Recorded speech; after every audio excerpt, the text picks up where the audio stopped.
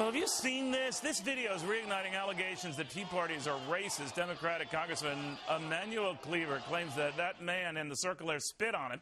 The next guest questions whether the spitting was intentional or not, or even the guy was who we thought he was. Anyway, Lisa Fritsch is a writer and radio talk show host. And Lisa, we've seen this before where we take an event, it looks a certain way, the media runs with it, all Tea Parties are racist. Frank Rich, the columnist in the New York Times, essentially saying that, and many others before him. What do you make of just this continued line of attack? You know, no disrespect to Mr. Cleaver. The bottom line is that whether he was spit on intentionally or not, it really doesn't matter.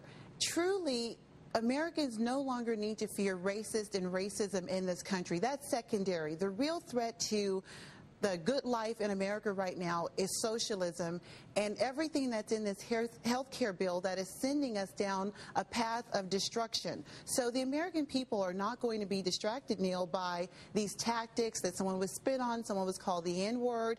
What happened to, it's good for protest, it's good for us to dissent, and we have a right to speak out against the president, against policies we don't agree with. What happened to that? As an African-American, though, on any level are you offended, just on that level, by those charges? Well, in my point of view, it doesn't really, as an African-American, it doesn't matter. We have to stand united as Americans for what's right in this country and what's wrong. The health care bill was wrong. It would be one thing if they went with the American people and all of the Republicans and the conservatives simply were outnumbered and the American people wanted to go down this path.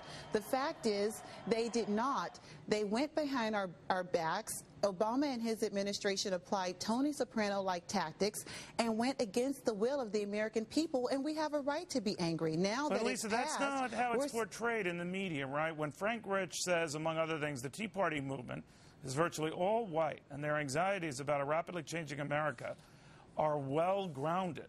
The conjunction of a black president, a female Speaker of the House, topped by a wise Latina of the Supreme Court, and a powerful gay congressional committee chairman, with so fears of disenfranchisement among a dwindling and threatened minority in the country, no matter what policies were in play. What do you make of that?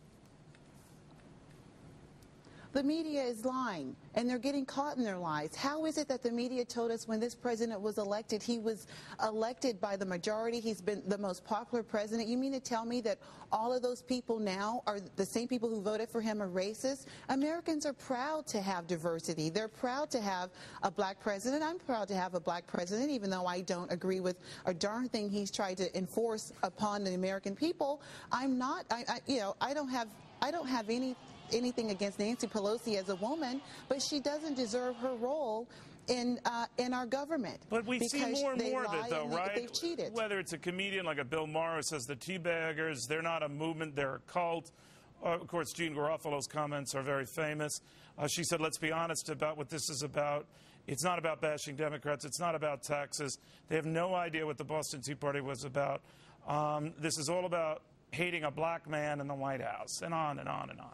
If the Tea Partiers were not effective, we wouldn't have anything to discuss. If they weren't representative of most of the American people, there would be nothing to be afraid of. And I do think a lot of those Democrats who voted for that bill do have a lot to be afraid of in November, because no matter the emotional arguments that they try to put forth, the bottom line is that people's premiums are going to go up. People are unemployed. Hardworking, decent people are losing their jobs. And it's the middle class, it's lower class. We are all concerned about the direction of this country, and saying that it's racism isn't going to make that go away. And by the way, how can it be that much racism when he's half black? He's just as white as Nancy Pelosi. How can it be racist? He's not even completely black. Well, what is going on? On and on. The battle rages over sometimes things that shouldn't be even in the discussion. But Lisa Fritsch, thank you very, very much. Thank you, Neil. Good